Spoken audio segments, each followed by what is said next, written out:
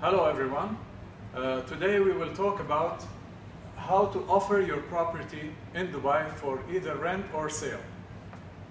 First of all, before going through the pricing and the negotiation and the listing and everything, you have to keep your property clean and fresh, because whenever your broker will bring someone to show the property, that potential client has to feel welcome, has to enjoy the experience of opening the door and entering your property.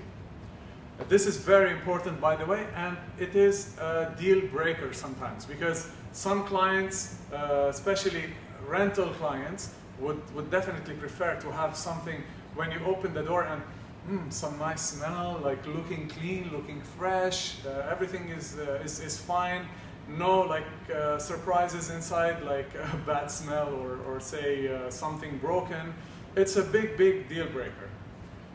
Second of all, you have to study the market. How would you study the market? You can go to any online portal and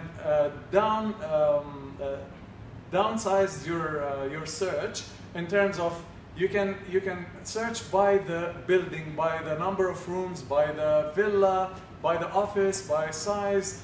It's that specific. You can specify and shortlist your search. Based on that, you see what's there on the market and what is the offering prices mentioned there. So you can set your target price based or close to the market price, unless you want to you bought it on a more expensive rate when you bought it last time, and you want to at least come the closest possible to this rate which you bought it on. However, if you bought it, like, let's say 40–50% more than the market, then I don't think it's a good idea to offer it for sale on that price, because obviously you will not be able to sell it easily, or if you are able to sell it. Then always when you set the price, leave a little room for negotiations, because it's always good to have this negotiation room on rent or on sale, because whoever wants to buy your property would definitely be happy to save a little bit, no matter how much it is. And this saving, for example, if we're talking about the rental, can be not only on the rental compensation or the rental price of your property, but it can be also in the number of checks and flexibility on the payment terms, if you opted to go for that. After putting your price objective and everything, you would definitely have to contact a broker who is specialized in this area or in the building you're offering your property for sale or for rent, and you can discuss the market and agree and get the best advice on the best price you want to list it, and all the related stuff. Because for rent, it's simple. It's finding the client. It's seeing what's the market all about, how many checks, what's the rental. You can also specify to your agent on the caliber of clients that you would want to have in your property.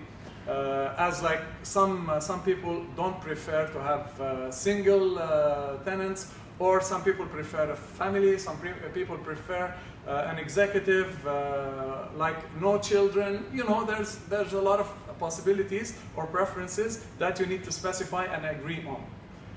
As for sale, when you call your specialized agent in this area, he or she would know what are the related procedures in terms of NOC, in terms of where to go and what to do and what to advise.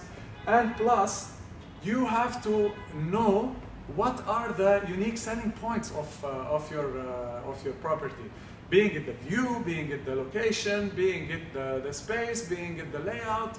And this would also help when you are dealing with a specialized agent, where he or she knows what are the main selling points and can promote it accordingly, and find the right find the right client and get you the best price for what you're asking for. Then, after doing the cleaning and everything, always have on your phone some nice photos where you can quickly share with your agent, because not all the agents have access, or just for the quick reference, it makes the agent's life easier, and they can post the photos and can share it with their clients, put it on groups, whatever possible to make the sale or rent happen the quickest possible.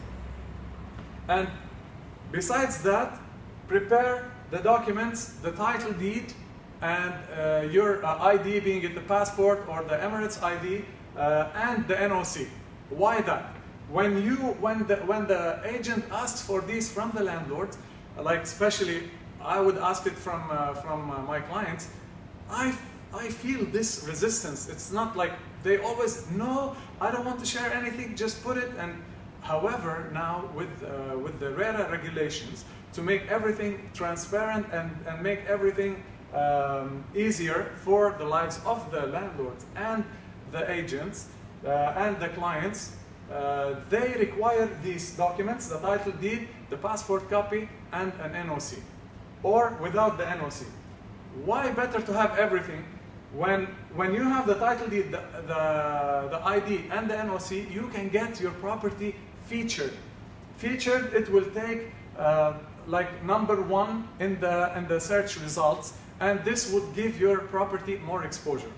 Take note that when we list your property, we do not enter the unit number. So whoever has concerns of privacy, I don't want people to know that I'm putting my property on rent or on sale, this would not show. And obviously when you have your photos, you would know what photos to post and what photos not to post in case you have concerns about not showing your property and announcing that it's for sale or for rent, so that some of your contacts might recognize that it's yours.